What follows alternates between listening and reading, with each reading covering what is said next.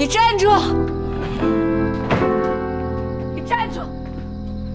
你干什么？干什么？你说的什么我听不懂，你把话给我说明白。我还说你爸妈脸都让你丢光了，我丢人我不怕，可我丢脸也要丢个明白。齐志芳，你给我出来！齐志芳，出来！你以为你这么躲着你就躲得过去吗？啊！你躲得了和尚躲不了庙，躲得了初一躲不了15，对不对？李处长，你喝多了，你忘了芳子她不在家。你跟我说的都是胡话。妈，老赵，你去盛点粥给李处长醒醒酒。用不着，我没醉呀。齐志芳，你是不是没脸出来啊？你有脸为什么不敢出来啊？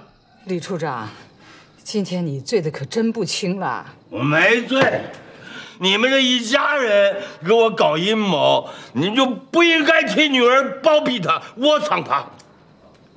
哎呦，怎么窝藏了？您看看这家就这么大个地方，那能窝藏得住人吗？要不，您搜搜。不用搜，我就知道她在哪儿。但是我知道，你们这个家庭作风不良，你们就是一个不道德的家庭。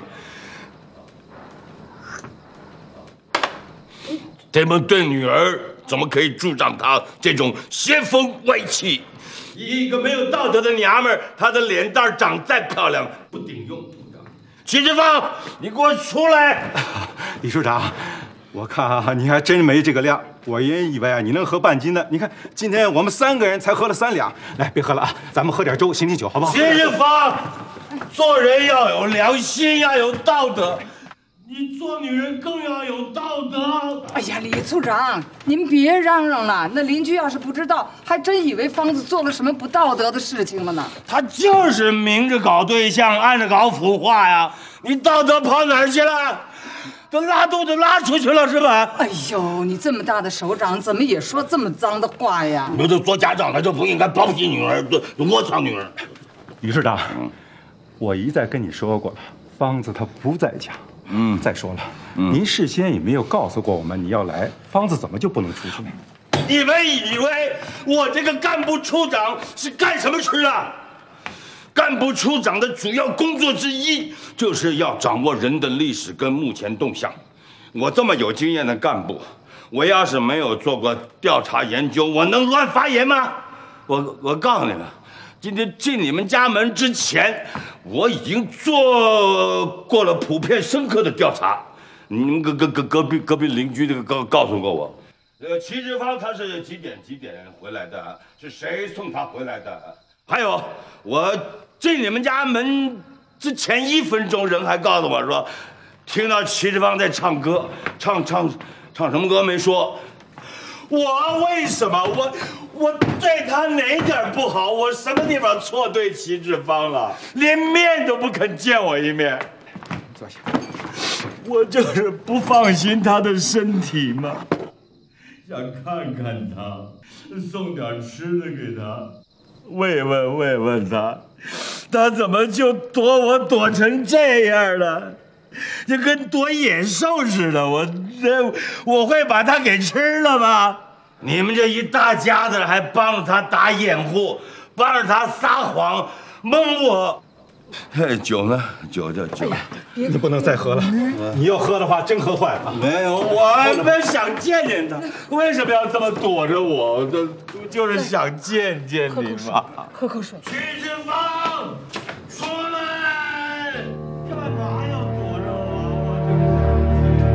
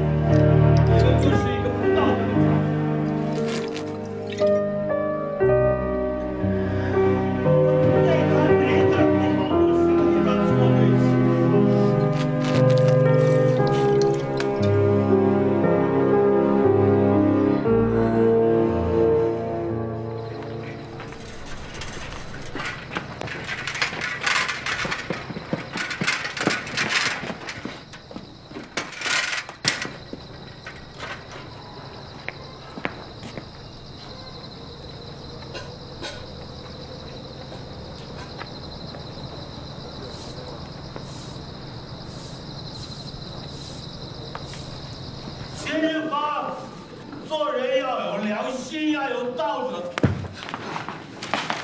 站着，写你的作业。大人的事儿，小孩起什么劲儿？回去。二毛，我给你留的算术题做完了吗？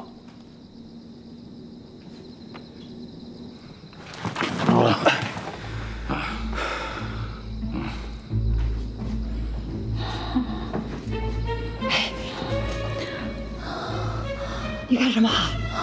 喝上酒了？哎呀，你身体那么虚，又饿着肚子，你这是刚从医院出来又想回医院啦？妈，我要不就出去吧，我跟他说声对不起。哪行啊！你要撒谎就撒到底，你这会儿出去，你不等于抽自己嘴巴子？我觉得他怪可怜的。你早怎么可怜他？你躲都现在了，你爸、你妈、你哥都帮你撒了谎了。你要是出去，那我们的老脸往哪儿放啊？哎呀，你躲就躲到底吧啊！你这会儿借着酒劲儿出去了，跟他赔礼道歉，那我们也得跟着你给他赔礼道歉，那不都成了他孙子了？那我们说什么？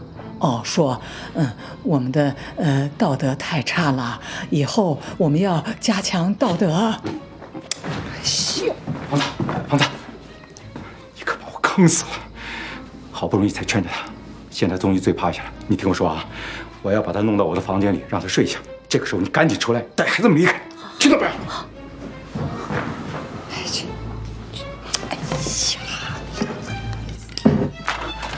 来，女士啊，我们换个地方，这不舒服。你看这儿舒服着呢，到我房间那更舒服。哎，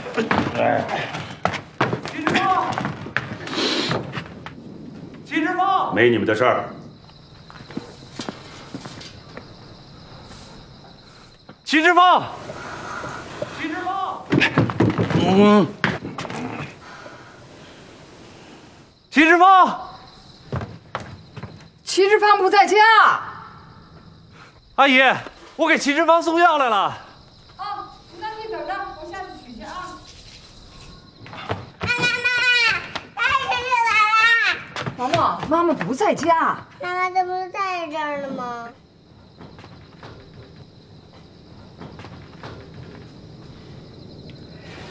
哎呀，你说你这孩子怎么神出鬼没的？我怎么没看见你什么时候进来的呢？